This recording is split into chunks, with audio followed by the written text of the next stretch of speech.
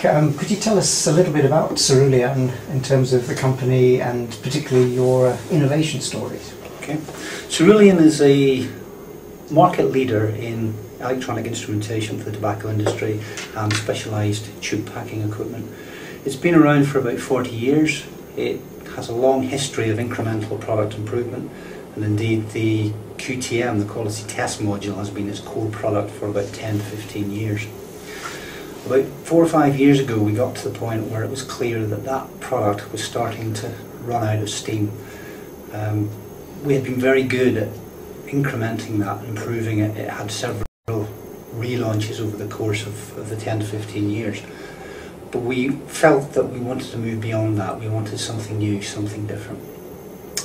And we then set about how we were going to create a product that was different from what had gone before.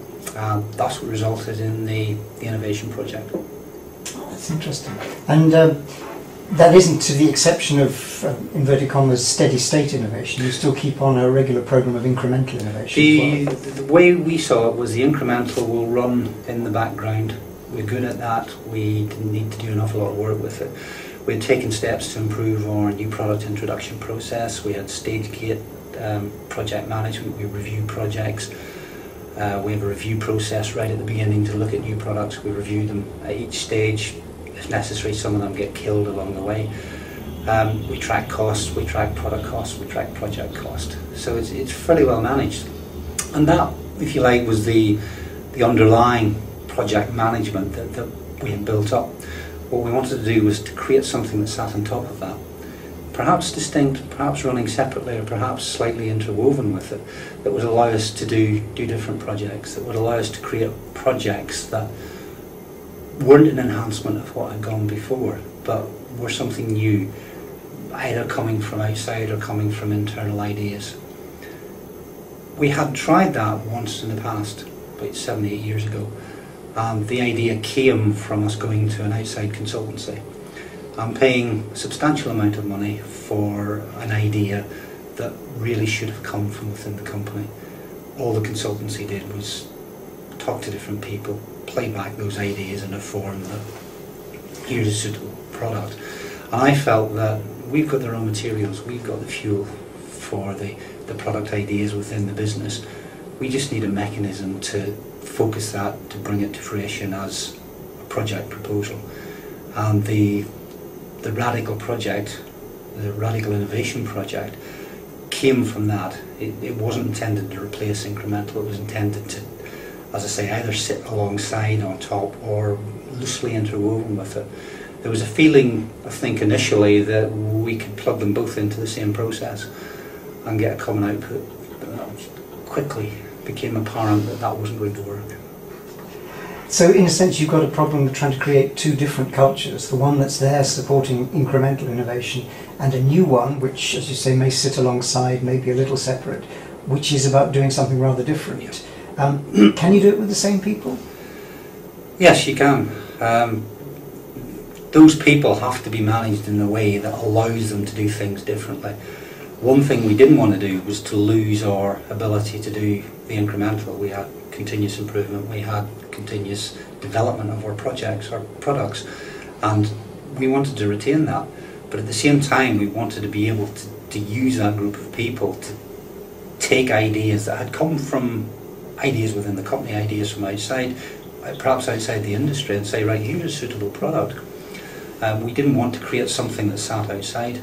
It would have been nice, but we're not big enough to have a skunk works. Also, we felt that if it was too remote, it became too detached.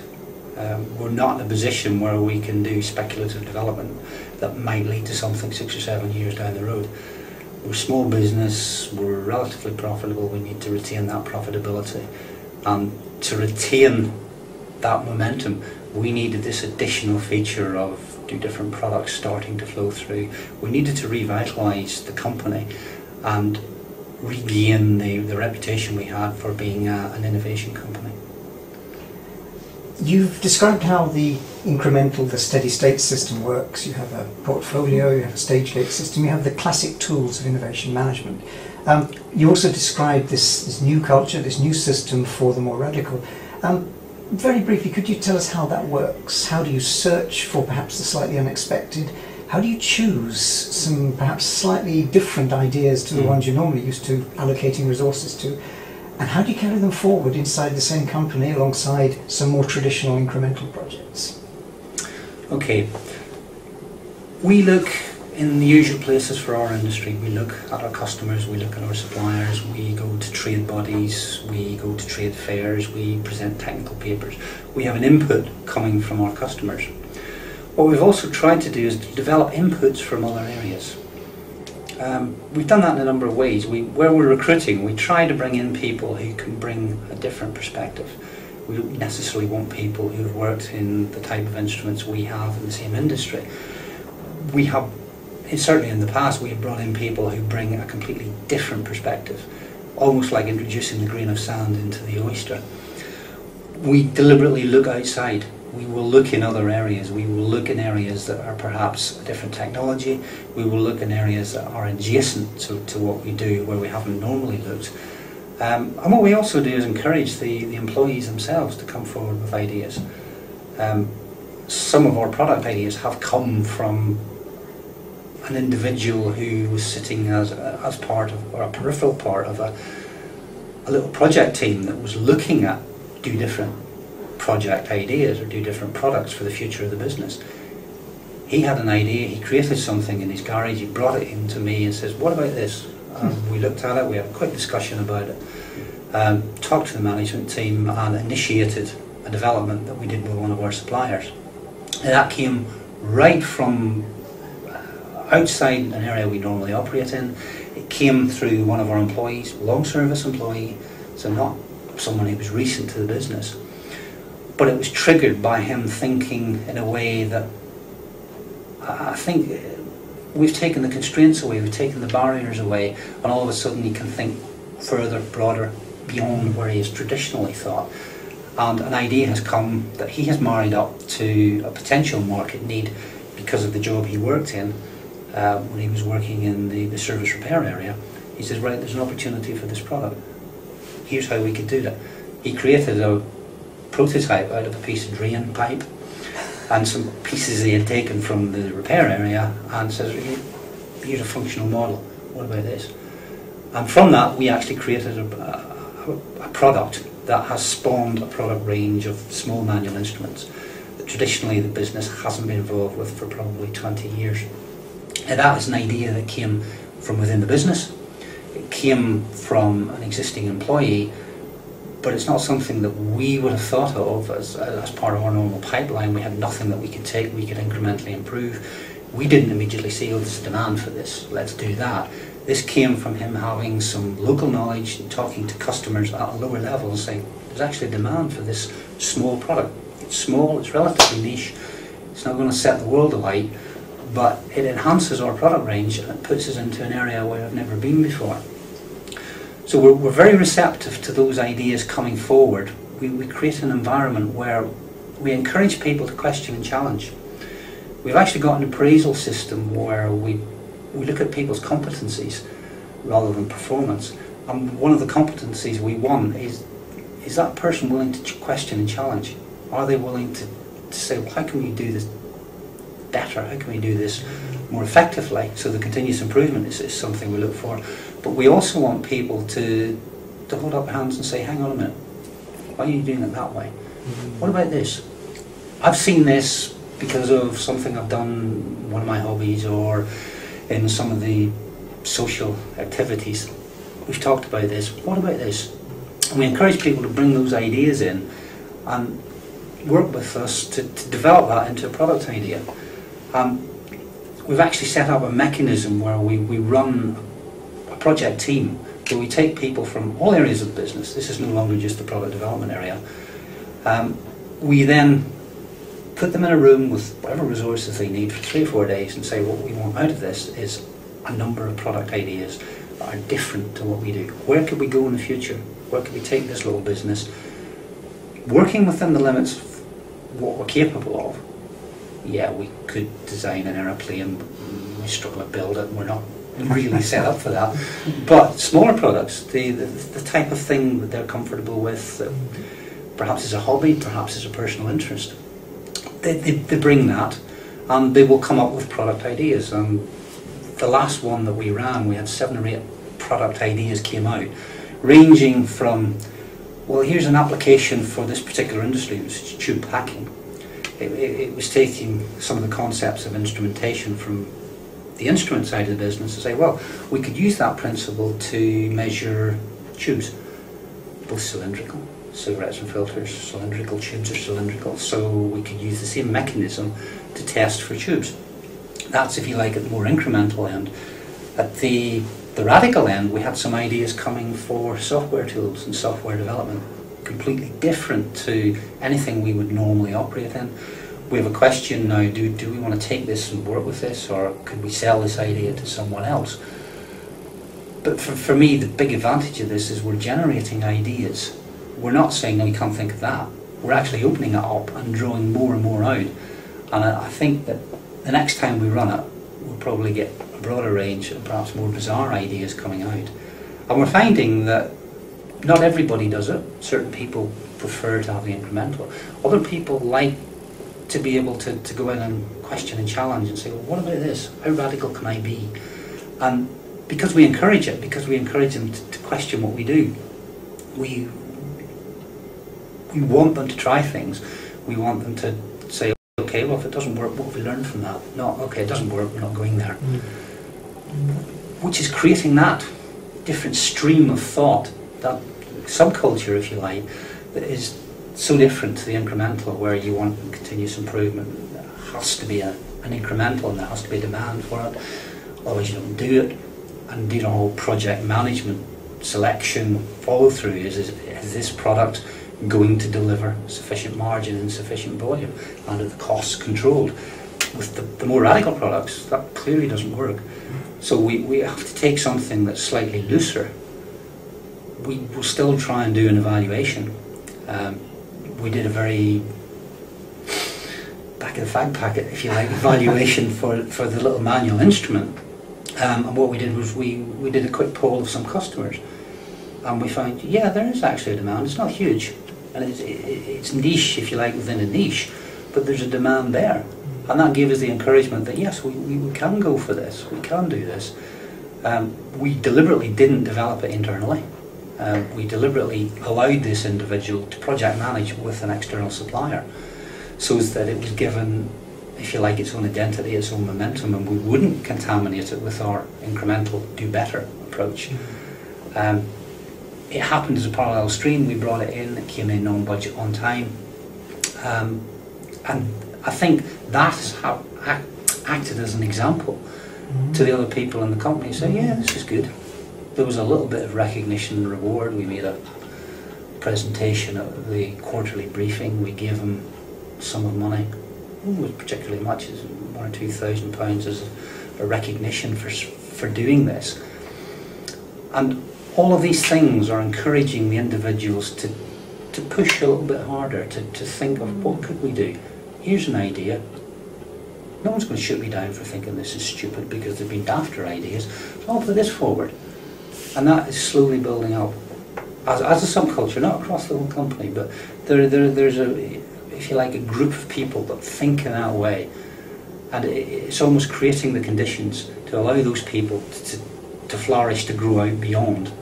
Those people are still involved in their normal projects, their incremental projects, but what they can also do as an additional activity is engage in this more creative side, this do different side, which allows them an opportunity to extend what they would normally do.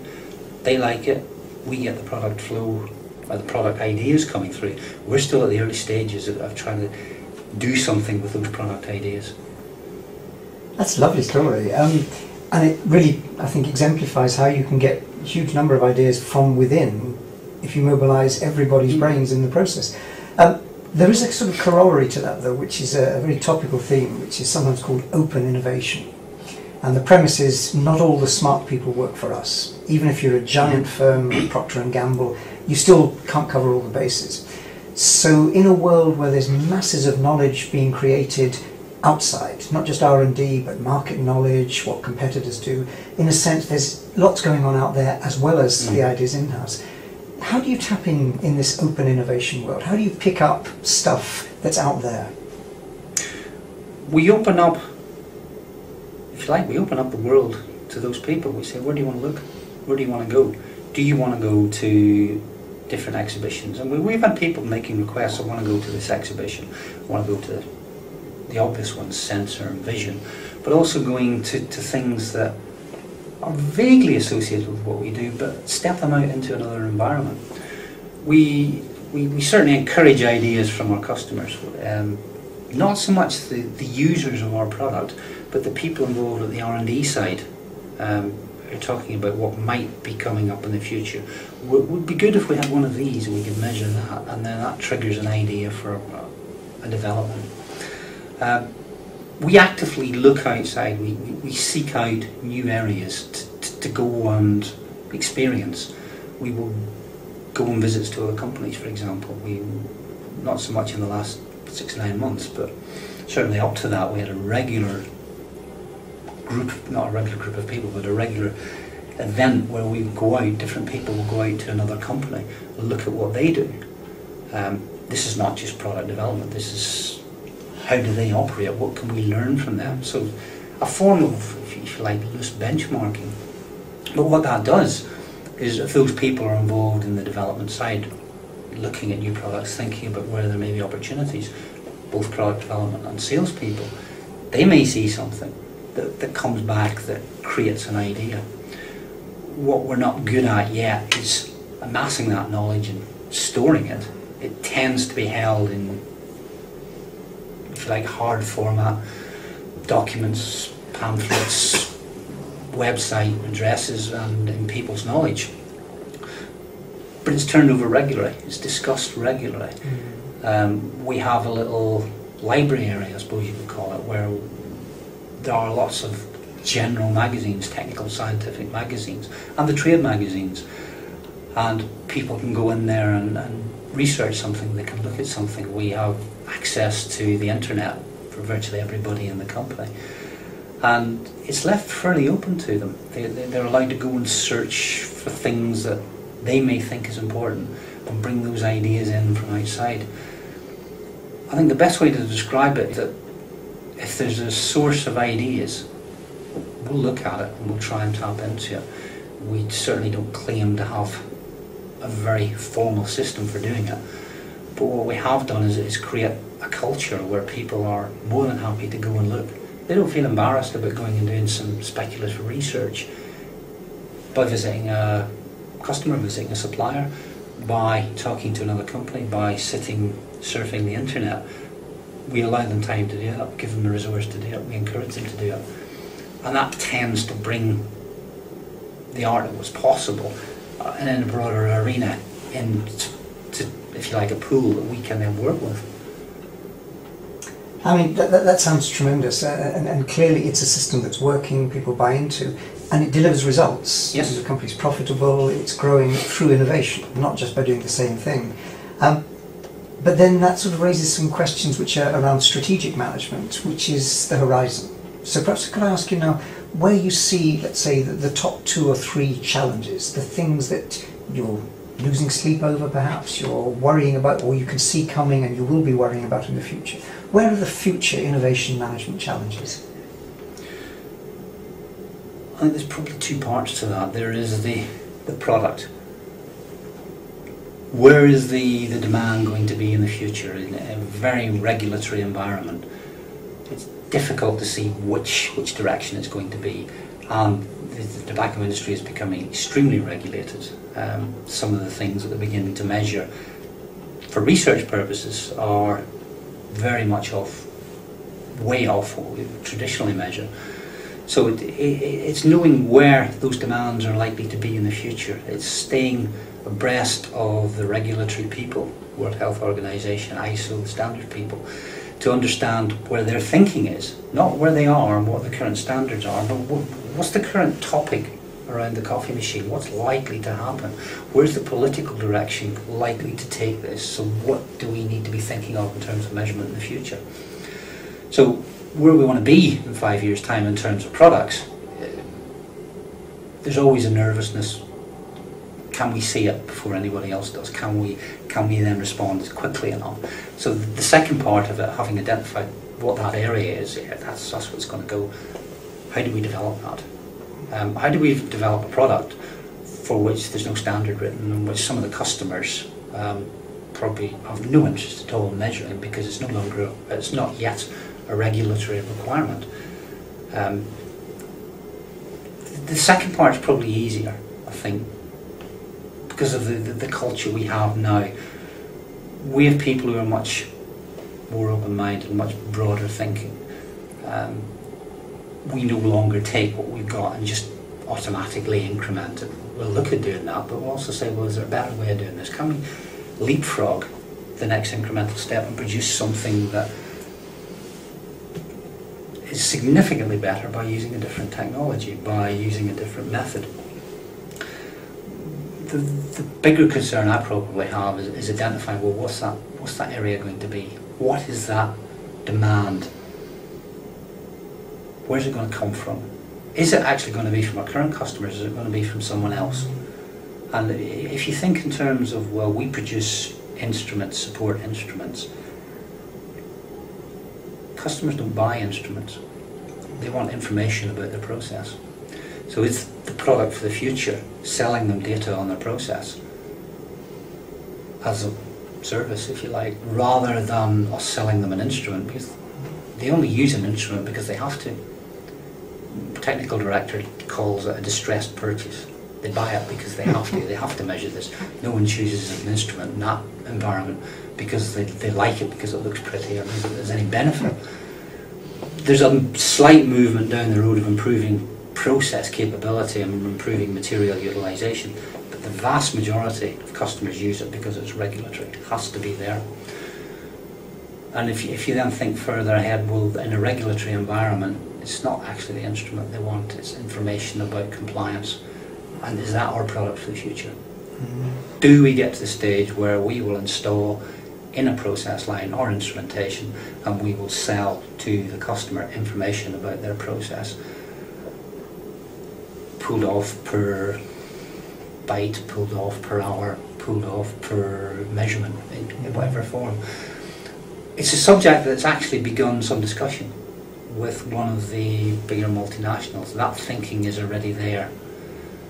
It certainly creates a lot of discussion within Cerulean.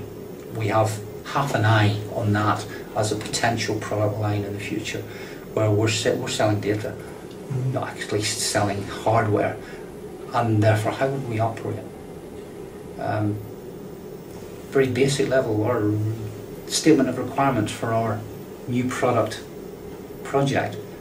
How would that look if we're going to produce data as an output?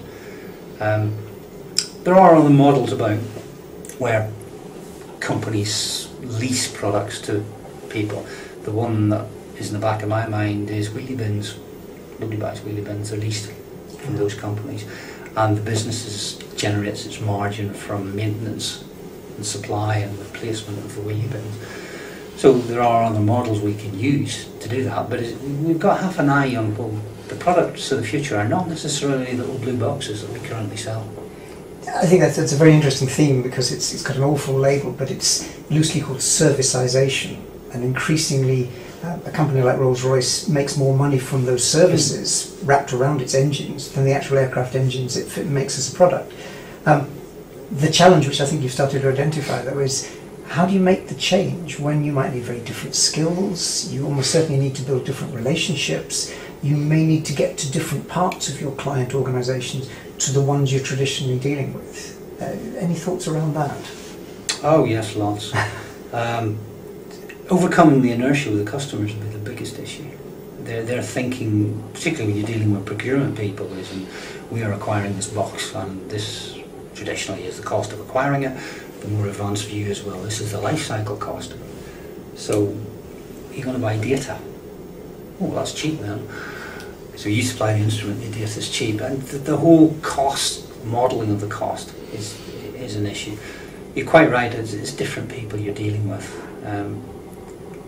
The people that will be users of our instrumentation are production operators, quality assurance people, in some cases laboratory people. for the regulatory requirement, are they really going to be the users of it, or is it perhaps more pushed towards the regulatory side, the regulatory bodies themselves? We don't have any answers yet, but the thinking is there, the discussion happens, particularly when we're doing a strategic product review and talking about, well, what's the future 4 years, 5 years from now, what are the type of products we could be looking at? That is tending to come up as something that we're aware of. We know we're going to have to begin to work with it at some point, because one of the major multinationals will eventually end up pushing us down this road. We know it will be slow, because the multinationals have their own inertia, and we have the leading lights, the people pushing the boundaries in there are going to be restrained by the more traditional people. And there's a tension between the people who want to maintain what they've got and the people who want to step onto something new. It's a point of discussion really at this stage. We're aware of it, we're very open to how we would work with it. We know of other models where that type of thing has happened, but we're not yet at the point. We know we'll have to get there. Maybe it's 5 years, maybe it's 10 years, but I think it's fairly certain that it will move a long way down that road. It may only be that the company would lease the instrument from us for a period of time, the wheelie bin scenario. It may never go to fully just buying data. But we have some simple models on how we would do that. We do a little bit of limited leasing to some companies where they struggle to get the money for capital expenditure. We'll put a leasing package to them. So we have a peripheral knowledge of that. So the thinking is there at this stage. It's still very, very embryonic. It's a very good illustration of innovation as a dynamic capability. It's not just being able to manage it for one steady state set of conditions. The world changes, and you've talked about product innovation, process innovation, and there you're really talking about rethinking the whole business model from being a manufacturer to being a service company. That raises the question though of learning to build capability. And clearly, talking to you, it's a company that's learned, and you yourself have learned a lot of lessons about innovation. Difficult question, but if I ask you to think back, what are the 2 or 3 really big lessons you've learned about managing innovation? The key lessons are around people. Cerulean is a company that relies on its people's capabilities. We have no processes as such. We use our supply chain to provide the sensor technology. We put it together, we have the software. So our business planning or disaster recovery is all focused around what happens if we have an issue with people. And what I found is in making that change, creating that capability to think differently, to do the radical innovation, people's ability to adapt to that, to modify, it's incredibly complex. It's different approaches for different people. We have people that we thought very stuck in the mud, they're never going to change, actually coming forward with some fantastic ideas. We have brought people in as a planned approach to say, right, this is an individual who's going to stir things up. They think completely differently.